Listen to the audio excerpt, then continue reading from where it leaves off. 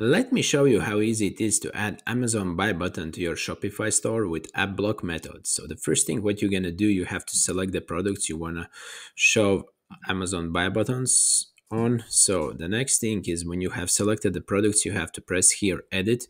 You can also select on which marketplace you want to support. So we support 16 marketplaces, but when you press edit, you have to enter here ASIN.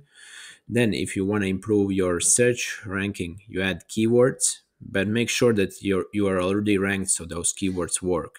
And the next thing what you can do, you just press save and enable. So, but there is one more step. You have to go to the online store and press customize your theme and select the product page, and then you have to decide where you want to add button. I suggest always adding under the add to cart or buy now. So to do that, you press add block, you scroll down here, and there is an Amazon buy button. So that's how simple it is.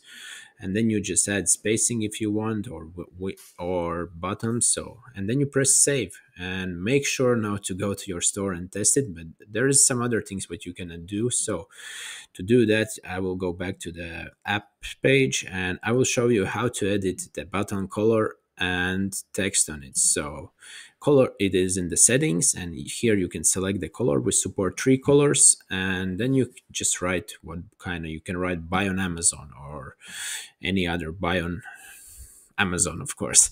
So, and you can do that for every marketplace. And if it button doesn't work for you, then just reach out to our team and we will be happy to help you. And there's also a classic method, but I suggest nowadays app block because it's a faster way and it performs better than classic one.